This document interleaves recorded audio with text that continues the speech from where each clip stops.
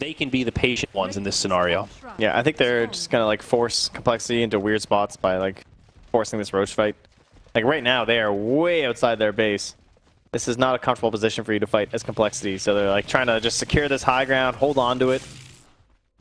But is this really where we want to take an engagement? Hello. Dire Courier gonna fly overhead, and that'll be some free gold for YapzOr. No cargo, but Secret's still happy to find a pick off there. The smoke has kind of been revealed as FATA charges in the front line. Hello.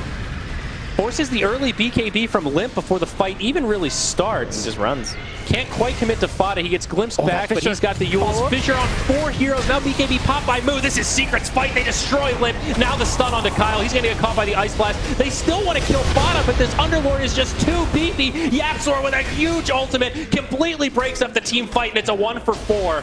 Oh my, the UltraKill for Ace. Picture perfect for Secret as they walk into the Roche pit. Unbelievable.